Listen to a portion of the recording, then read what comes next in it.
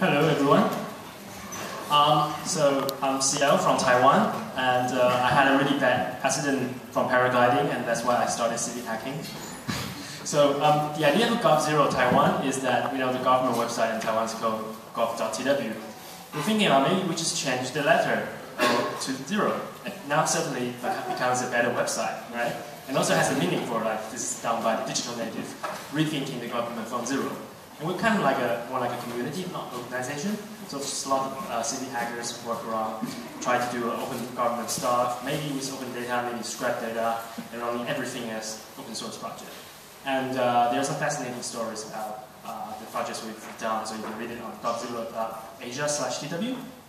Anyway, today I'm talking about growth hacking for Civic hacking. Why am I speaking about this? Because within 18 months, we've got quite a lot of hackathons and lots of contributors. You can see that 1,000 contributors, and like 50% of them are developers, and we have constantly 200.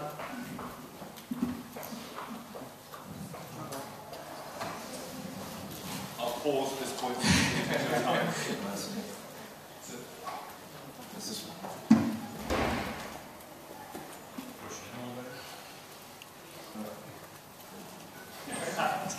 Right.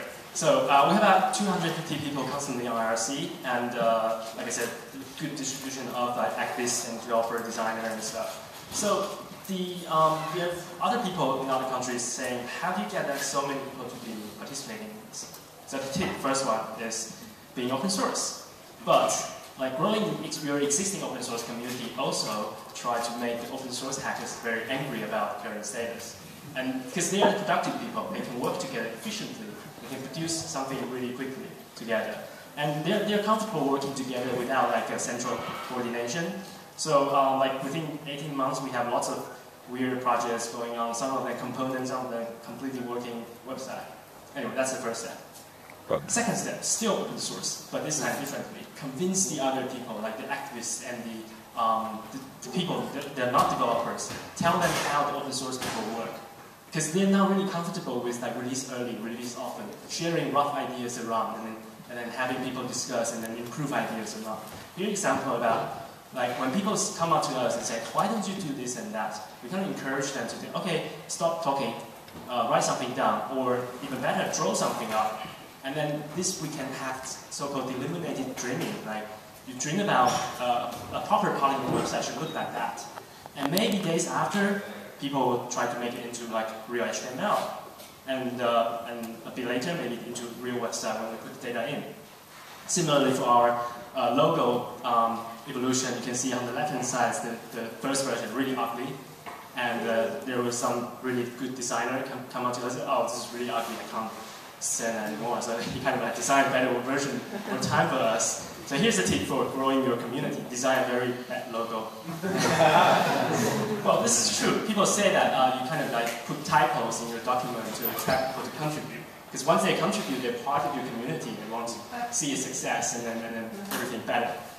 Now, lastly, engage. Engage the people who are not in your contributor circle, and then decide how you want to communicate with them, how you want them to consume the information you produce. Such as, here's the example for, we have a PM 2.5 air pollution map. We turn it into a really nice graph.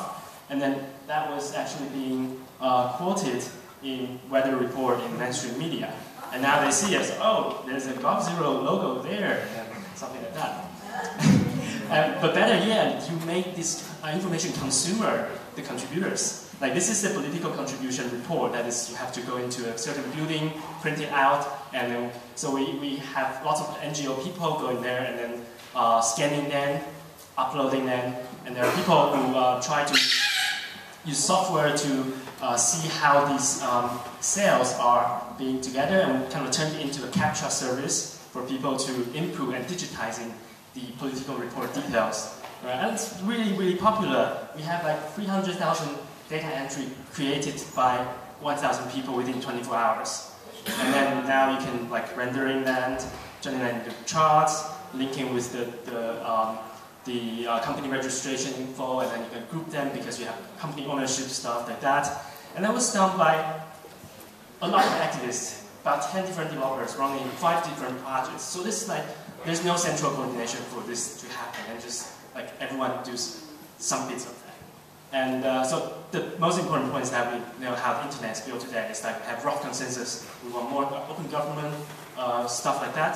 And we have a running code for people to improve and work on and collaborate together. Thank you very much.